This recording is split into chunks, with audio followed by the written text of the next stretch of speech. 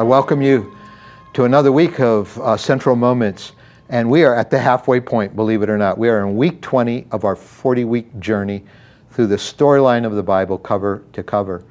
And we're going to be taking some key moments out of the life of the prophets. In the last half of the Old Testament, most of the writing of the Old Testament centers around the writings of both the major and the minor prophets.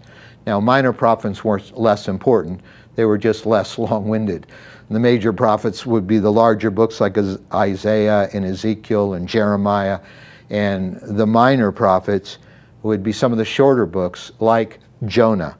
And we're going to look at Jonah today, and we're going to have to bring our hearts to the Lord today. All our prejudices, all our hatred, all of this gets confronted for us in Jonah. We're actually rewinding a little bit before Israel to the north and Jerusalem to the south have been totally destroyed because of their rebellion against God.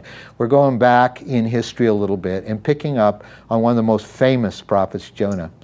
Now, the first two chapters of Jonah are so dramatic and that we really miss the main point of Jonah, which is in the last two chapters of that four-chapter book. In the first two chapters, God says, Jonah, go to Nineveh, which is in present day, located where Mosul, Iraq is today.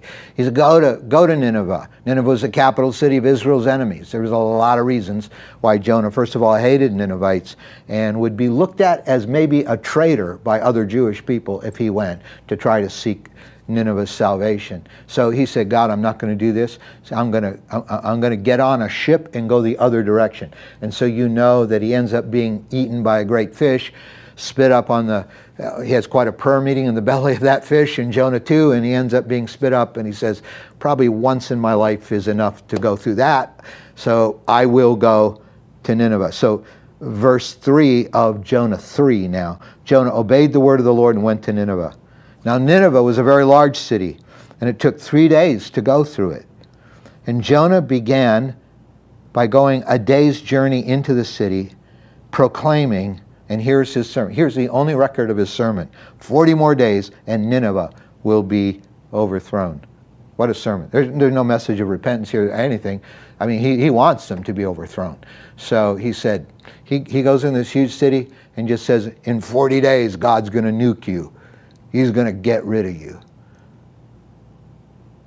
And what happens is Nineveh repents and turns, and God has mercy, and God takes back his judgment over Nineveh. So suddenly Jonah hits this incredible dilemma. Sometimes in our hearts we hit. What do you do when you find out that God really loves people that you don't particularly like? I mean, I hate to admit there's people in our lives we may not like, but that's the reality at some point in many of our experience. And yet God loves, you find out God loves them. Well, this only made Jonah angrier. Verse 1 of chapter 4. But to Jonah, this seemed very wrong, that God would not judge Nineveh. And he became angry.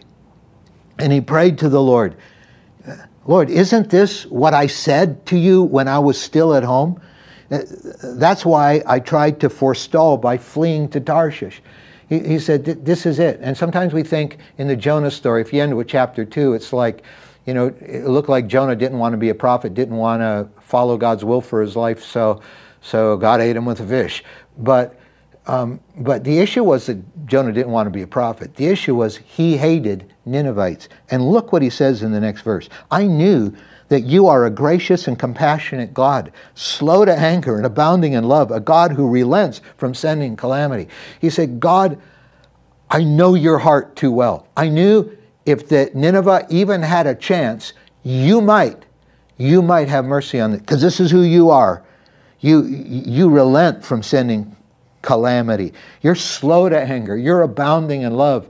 And I knew if I even showed up there, if they responded the right way, you would just end up having mercy on these people that I hate. So what he does is he doesn't just leave Nineveh. He plants himself out in the desert outside of the walls of Nineveh and just watches, hoping that maybe God will change his mind. And he doesn't, and he just gets angrier. And then finally God confronts him over his anger. You think you have a right to be angry? Because his shade tree had withered.